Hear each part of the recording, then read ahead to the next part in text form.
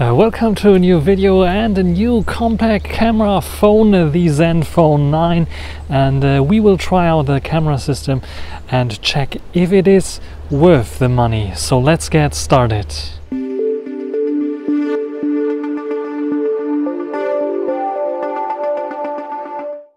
So here we have the camera system, and even with its case it looks pretty cool. And as you can see here, we have the stabilized 50 megapixel 6-axis gimbal camera here with 1/1.5 inch size, and we have a 12 megapixel ultra wide angle with a bit of a smaller sensor on the back. These are the only two cameras on the back, but we have of course a front-facing camera that has also 12 megapixel and is housed in this poncho with a silver ring around it. So here are all the specs of this device, and I think we start up with the front-facing camera and its video quality. So I'm recording now with the front-facing camera of the Zenfone 9. This is 4K 30 frames per second, and the cool thing about this phone is not only that it can support 4K 30 frames per second on the front cam, but also it has autofocus. So if I hold my Xperia Pro I here into the camera, you can see how nicely it is focusing on it. So for product shots or something like this, you can just hold it in the camera and it will focus. So no matter how far or how close your face is, it will focus on your face, which is pretty cool for front-facing camera. So let's check out the back-facing cameras. So this is now recording 4K 30 on the main lens, the gimbal stabilized 50 megapixel sensor, and it's super stable. But I have some autofocusing issues, so I probably, it's focusing on the background, not on my face. Maybe I have to go to the center, so it's focusing on me. Otherwise, this is a very nice and very stable camera at 4K 30. The gimbal is always active. You can go up to 8K 24 frames per second, so this is probably one of those cameras that produces the best stabilized 8K footage on the market right now, maybe rivaling the Xiaomi 12S Ultra. And we also have the ultra wide angle. The ultra wide angle can only be switched to during recording in 4K 30, not in 4K 60 or 8K, because the ultra wide angle doesn't support 8K at all. So let's switch to the ultra wide angle. There we go, that's the ultra wide angle, and the ultra wide angle supports a very vlogger friendly 40 millimeters, which might be very helpful for showing certain things. I think HDR is pretty good as well, and it has also autofocus. So if I hold it now in a different hand, you should be able to focus on something like this, and it has close focusing as well. So you can see here, for example, the 1-inch sized sensor on the Xperia Pro I, and this is pretty awesome, I would say, especially for product shots or something like this, as this is a very ultra wide angle kind of view, and perfect for vlogging. What do you think about the color stabilization and so on? And this doesn't have the gimbal stabilization on the ultra wide angle, but you have very good EIS. And let's switch to the gimbal stabilized lens again. Let's see how good the stabilization is here and how good the focusing is here. So let's go, because I have the fear that the software currently has some issues with focusing. So let's put my phone here, maybe this as well, to see how good it's focusing on this phone or any other object that I put in front of the camera. So what do you think about this stabilization and video of the Zenfone 9? So let's take a look at the photos, and I have some low light and night photos here for you, but disclaimer, I will do another video where I will explain to you a little bit more the night capabilities of this camera. I just wanted to show you that the gimbal is not like a magic tool to get better night photos. You can see it's quite grainy here, and we have a little bit of shake induced. Even though we can see some details here, it is not the magic tool that helps you to get better night shot photos.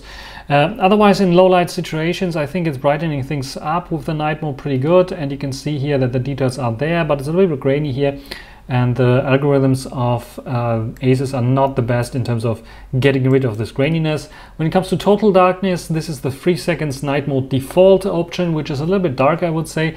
But I think there's a reason for it, because if you go into the night mode option and tune it to 7 seconds, this is the result. It is a bit brighter, it's a bit more grainy, and it's a bit more bluish kind of cast going on. This has something to do with, if you go higher with ISO, it has some kind of green and blue cast going on.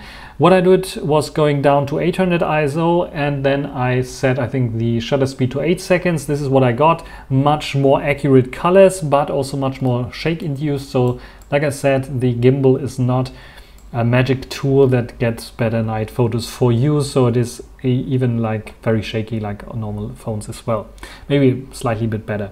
Selfie cam here doing a pretty good job, but it's a very small selfie cam. It has nice sharpness because it has autofocus, but you can see here graininess is there because it's a very small sensor. So even in this dim lit situation, or basically a shot inside of a room, it is falling apart a bit in terms of graininess. The main cam, and the biggest problem with the main cam, it looks a bit artificial, doesn't it?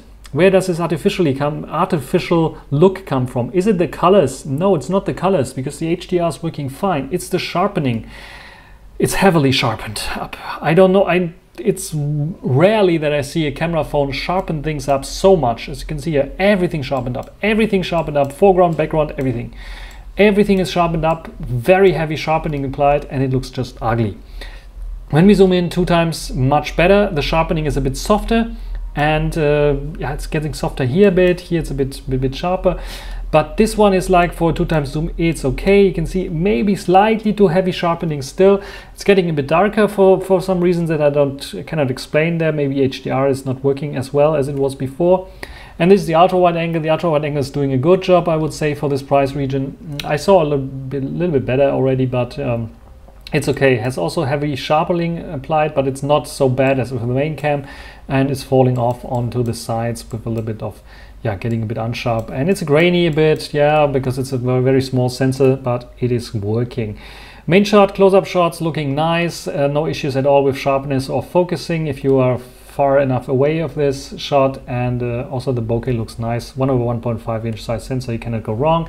When it comes to close focusing, I thought that the ultra wide angle has macro capabilities, but the autofocus was not so good. I had to step away a little bit to get a confirmation, but there, yeah, you can see a bit of detail, but I think it's not very sharp. And yeah, I fixed it with going to the manual mode in the ultra wide angle pro mode, basically turning off the automatic focusing and turning on the manual focusing, which allows me to use focus peaking. And here you can see nice and sharp, nice details. I really like this, but I wouldn't call this a macro lens.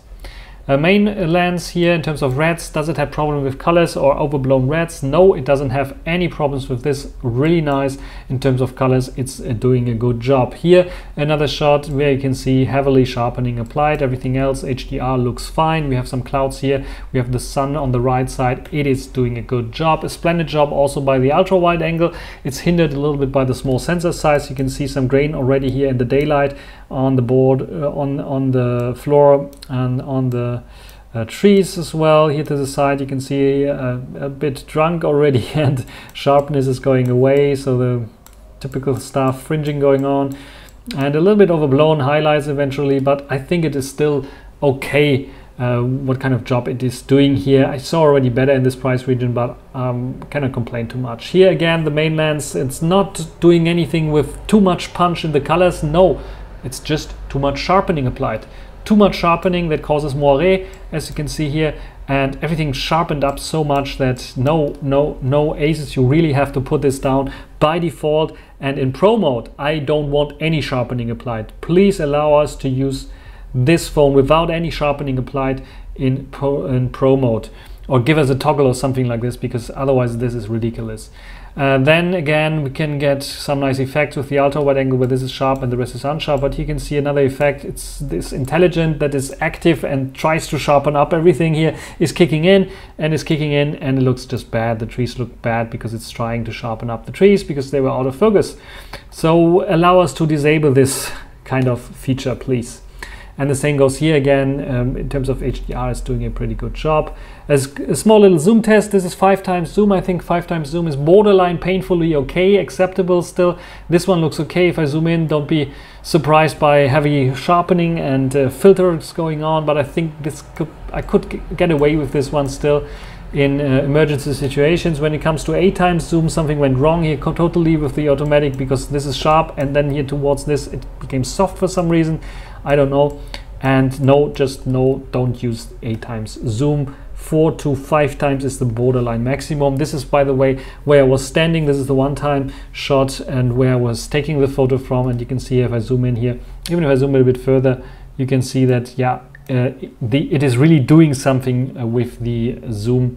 It's not just cropping into here, because this looks even worse because it's so much heavily sharpened up that yeah, it's not looking good. Otherwise HDR is working fine, and it's looking good, I would say. Where the HDR is looking good, the colors look good in photo mode. In video mode it's totally different. Video mode is not too sharpened up in my opinion, but has too much vibrance, too much colors, too much punch in the colors. Reds especially, blues especially, yellows especially are a bit too vibrant in my opinion. So would be nice, at least in Video Pro mode, that we have the possibility to tune it a little bit down. The same goes for sharpening in photos.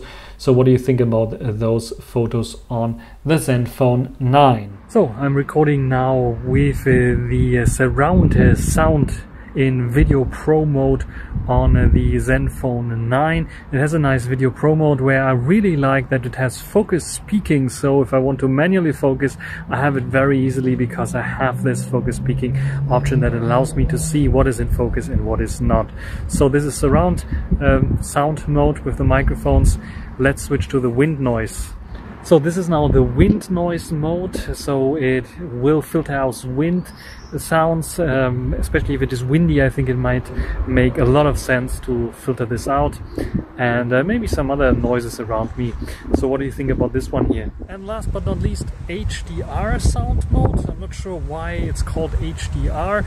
Anyway, supposedly has a bit of better sound quality. I'm not so sure. It's been a bit windy here, so I'm not sure how it handles this. So what do you think about this sound quality here? What do you think about the Zenfone 9 and its camera capabilities? I think the photos are fine, but the over sharpening is a bit concerning on the main camera. In terms of video, it's very stable, and I think it's good. The autofocus is a bit concerning on the main camera, however. Then the other thing is, like, close focusing distance. Is it really an ultra close focusing distance? I had some issues with the photo mode. In video mode, however, I have the feeling I could get a little bit closer to the subjects or objects that I want to photograph, or yeah, filmograph in this case. So what do you think about the Zenfone 9 and its camera capabilities? I hope Asus is listening and will update the camera system slightly so that focusing issues are, yeah, an issue of the past. What do you think? Write it down in the comment section. Until the next time, bye.